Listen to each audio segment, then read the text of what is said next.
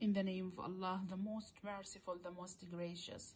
Today, inshallah, we will begin a new lesson, lesson 5 in Unit 9 with grade 1 students. After studying this lesson, students should be able to listen to a poem, read a poem, do a reading comprehension exercise, discuss a poem, choose words to complete sentences.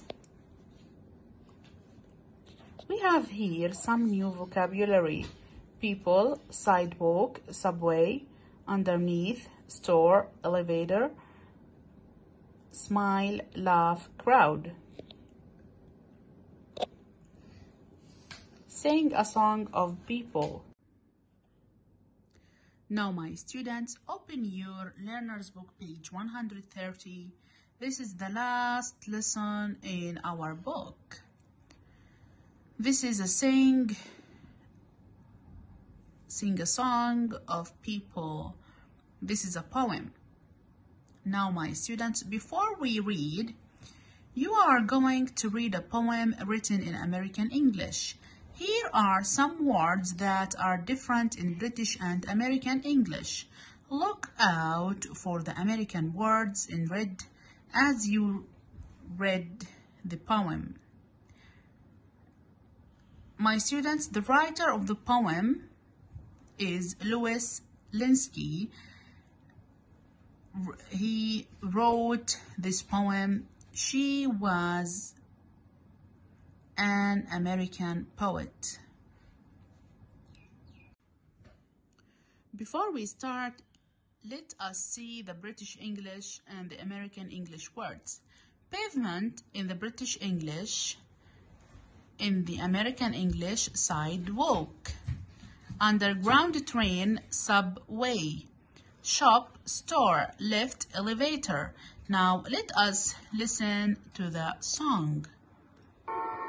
Sing a Song of People by Louis Linsky. Sing a song of people, walking fast or slow.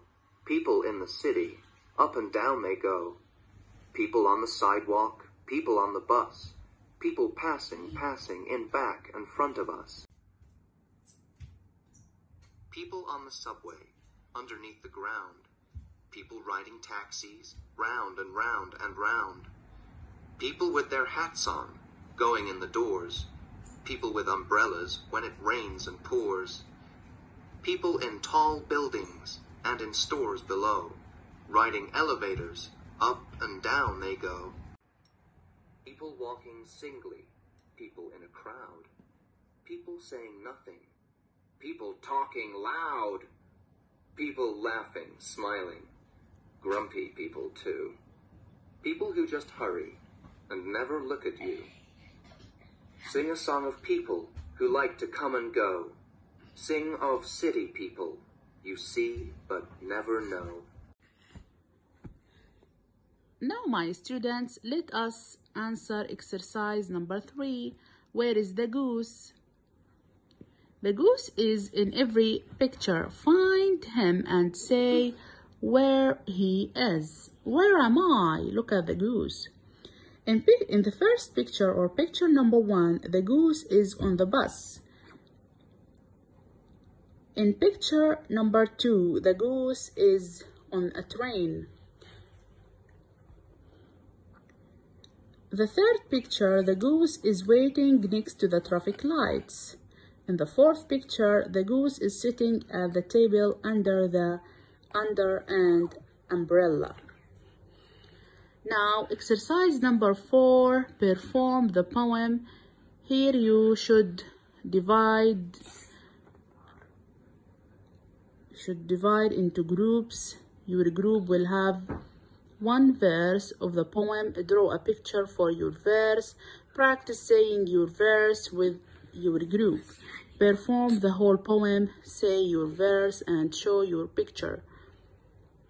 Now you can do it by yourself, my students. And we have the last thing, words to remember.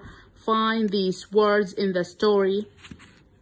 People with on in. We finish our lesson, my students.